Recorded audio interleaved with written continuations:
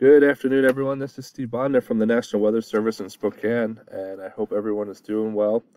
Given the lack of our spring meetings from our current situation we're in, I wanted to go ahead and get a seasonal outlook recorded for this upcoming fire season. So we'll start off here with our water year precipitation. So since October 1st through the current week. And we can see that there is quite a deficit in our precipitation for much of central and eastern Washington, as well as expanding into central Idaho panhandle. The areas that have done the best over the time period has been the immediate Cascade crest, down around the Blue Mountains, and up into the far north panhandle. When we look at those deficits or precipitation amounts, and rank them compared to 1895 to 2010, we can see that much of central Washington down into Oregon and Northern California is in its bottom 10% of precipitation. And one contributor to that would be our storm track through much of the winter. It came through with a lot of westerly flow. So when it wasn't in British Columbia, where it was positioned a lot of the times, it would come through, squeeze out a lot of the precipitation along the Cascade crest, give us a pronounced rain shadow in the lee of the Cascades, and then at times the frontal systems would hit northeast Washington, North Idaho, where we see less of a deficit, and then quickly move down into the Blue Mountains and further south. And so when we look at how much precipitation are we short for this time period, the areas in yellow here are roughly about 1 to 4 inches. As we get into the oranges up in Okanagan County and Chelan County, we are looking at about 4 to 8 inches in spots, and then it gets much worse as you look into western Oregon, Northern California, with amounts greater than a foot.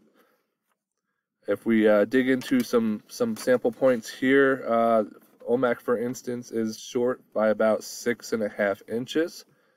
As we get down towards Moses Lake and Wenatchee, they're about 2 3/4 to 3 inches. And then as we get over to Spokane and Deer Park, that's about 2 to 2.5 inches.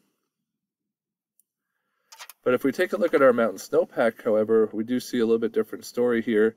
Much of our basins are running about 90 to 120% of normal for Washington and North Idaho, the exception being in the basin there with the Wenatchee Mountains. And that's kind of the case into Oregon as well until you get down into the southwest. But does this really tell the whole story? Well, if we look at some individual snow tells here in the Wenatchee Mountains, Blewett Pass, and the way you look at this is here at black line is the current amount of moisture in the snowpack. Green lines would be what's a normal curve. And so here you can see that the snowpack is about to run out there, or at least the moisture. And just some numbers that throw out there, they have about 1.3 inches left in that snowpack, where at this time of year they should be right around 10 inches. But that is on a south aspect, and so that's what's really contributing to that. As you get into another snowtell site in the Wenatchee Mountains, Upper Wheeler, which sits in a bowl on a slight north aspect, you can see conditions are much different there, and the snowpack is much slower to come off. That's pretty much the same story as you get further into the central and northern Cascades as well.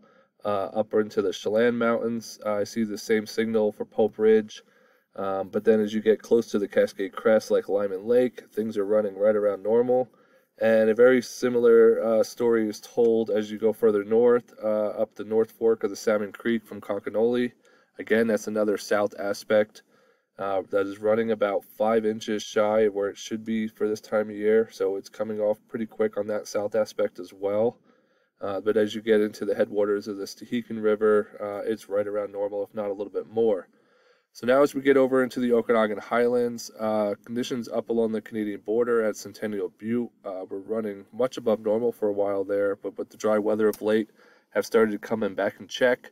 And then as you get further south, in some areas, this is Moses Mountain down near the Colville Indian Reservation.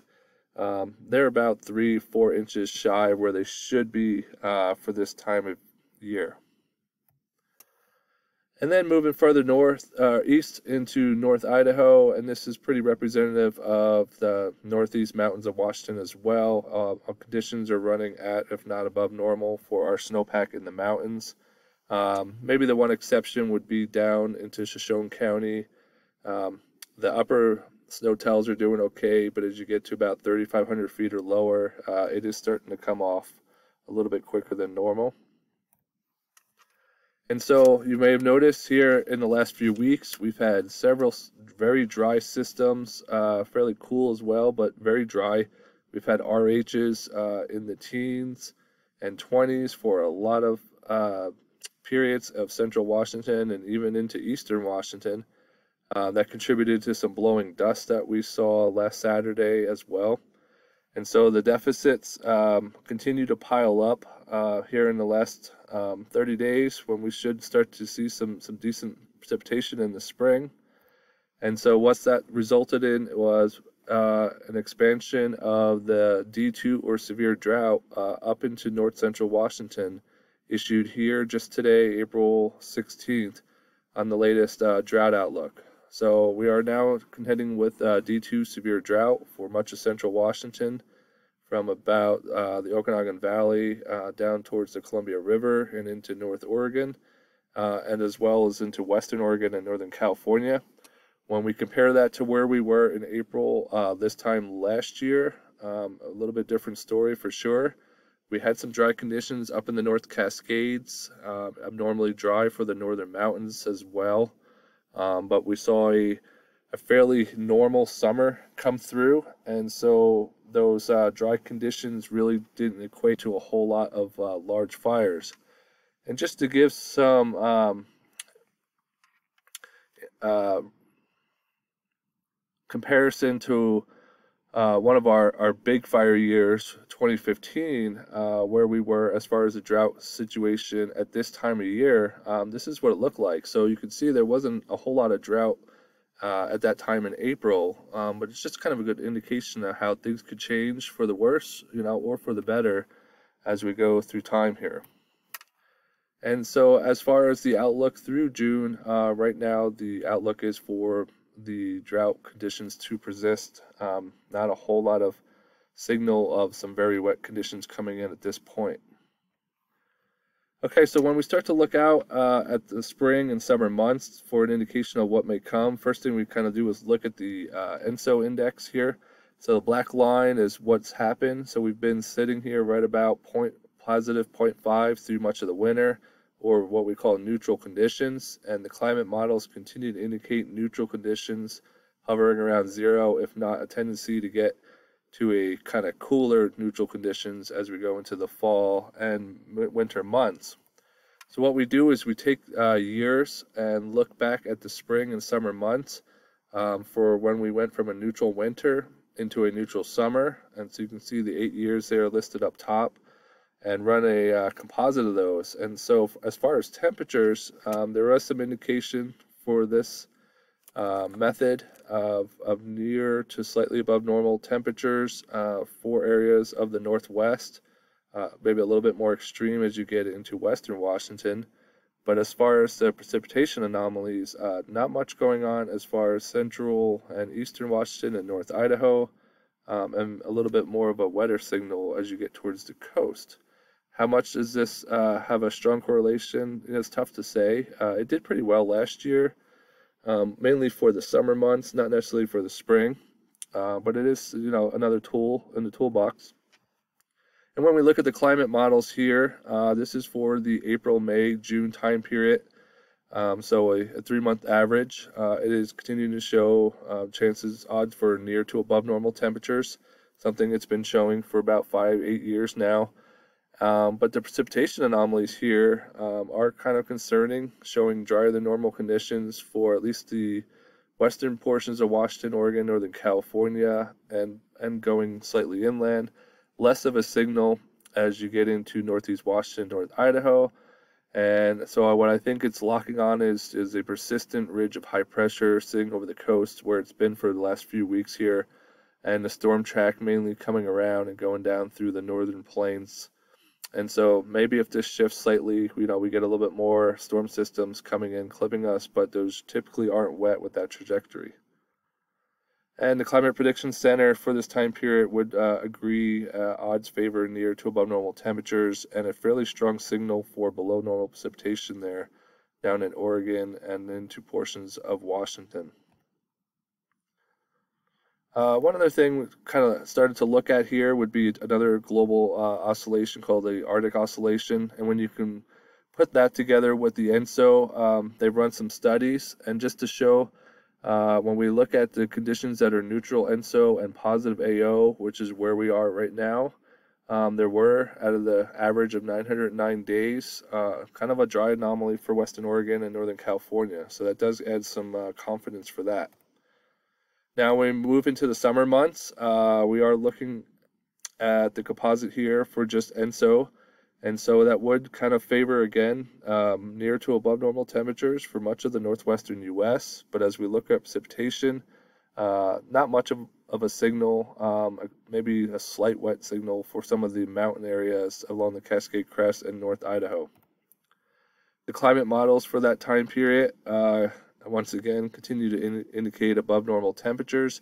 But one thing here is it's showing a fairly dry signal for the northwestern U.S., and I can say that this has been a consistent signal for the last 4 runs. So that does add some confidence that we are going into potentially a drier than normal summer. We also look for where the monsoon moisture may impacts with these time frames as well. And it's kind of showing more of the monsoon impacts down over the Four Corners regions. So that may indicate a more suppressed monsoon season once again, kind of like similar to what we saw last year. And so the Climate Prediction Center also is agreeing with the drier than normal conditions for the summer. At least that's the tendency right now, and warmer. And when we look at the 2 oscillations globally, they don't show much of a signal for the Northwest, and even if we kind of go into a negative Arctic oscillation, there's very little signal, if not drier than normal conditions, up there along western Montana and the northern Rockies.